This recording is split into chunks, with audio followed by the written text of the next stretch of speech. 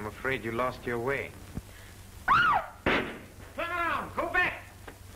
I'm sorry to be so mysterious, but I have no choice. Look, I don't want you to tell me anything is none of my business, but anything you're involved in is my business. Please don't ask me anymore.